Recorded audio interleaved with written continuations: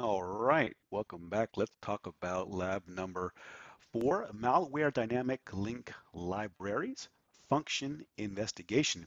Lab objective is to become familiar with dependency walker and learn how to identify DLLs by using this tool.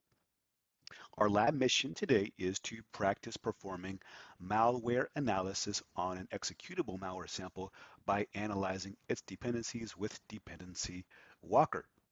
You will need basic knowledge of static malware analysis using tools learned in the class.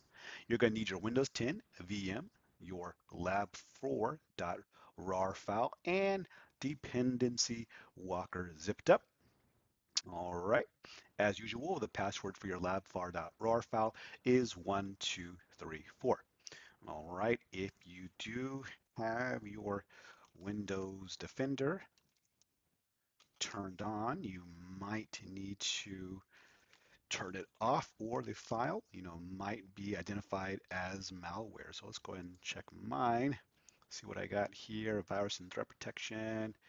You might need to turn off real-time protections in order for this lab to actually work. So I've just gone ahead and disabled mine. Next, you're going to want to extract lab4, lab4.rar. So let's go ahead and do that. And we're going to put it, we're just going to call it extract file. Let's say extract archive. I'm going to say 1234. All right, there's executable. Let's go ahead and make a new folder here. We're going to call it DFIRL4. Let's put this in here. All right. Next thing we want to do is extract our dependency walker. It's going to extract to depends. Here we go. There's our dependency walker executable right there. So we are good there. So let's go ahead and open up depends. And we're going to open up our file on our desktop here. So let's go to desktop and we're going to go to DFIR lab 4 and open up our malware. Okay, so let's see what we got. Errors were detected when processing. See the Windows log for details. Well, I don't see any errors. That lab opened up just fine on my end. So let's go ahead and take a look right here. So look at the lab, look at the DLLs, labs 4 uses, and scroll down to note which DLLs are here. So we do see a lot of DLL files here. I'm going to make this a little bit bigger here. And you can see we've got NT, DLL, and all of these other DLLs right here. So we've got a lot of them: event provider, core API queries, security, NT, MARTA, Windows 32 shell, COM, Windows security, some more APIs. We got more DLLs here. So you do see you got a lot of different DLLs here. Okay. And what we want to look at is the kernel 32. Look at that one as the main DLL file. And then we see that right here. Kernel 32 is our main DLL file here.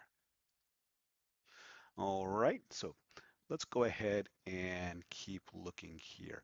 We want to profile this to see what can this DLL do? What can this lab4 executable functionality do? So we're going to do that by doing the profile. So let's go ahead and we're going to click on lab4.exe. We're going to click on profile and we're going to click on start profiling. Okay, once we're at this screen, we want to deselect automatically open and profile child processes, which is at the very bottom right here. Okay, and then you're going to press OK. And you can see it is profiling here. And at the bottom, you can see what's going on. You see, so we got some injections going on at the bottom here. And our job is to identify possible malicious functions used by this lab4.exe. So what we want to take a look at is what's going on here. So let's take a look at some of these DLLs and see if we can't find some funky behavior here.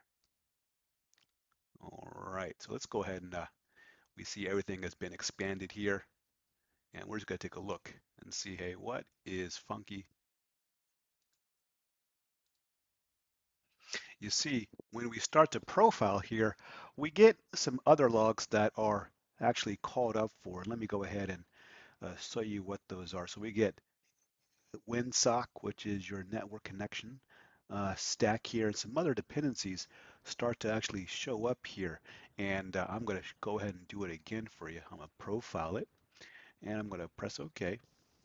And you see at the bottom right here, you see these are the other DLLs that get called up here, right? When you load this one, other sub-processes are started in the background, and this stuff is actually what's injected here into this DLL.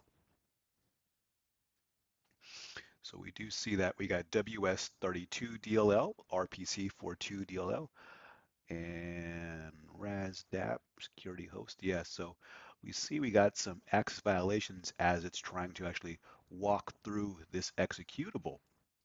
So take a look at that and you'll see, yeah, uh, this thing is definitely calling unwanted or definitely showing DLL injection behavior. All right. And then if you scroll back up here, let me do this one more time here. I'm going to profile it, start profiling. Okay. Scroll down to the bottom here. And you see all these right here. And we got a lot of stuff can pull it up here. So definitely suspect here. All right. That is the end of lab number 4. I will see you on the next one.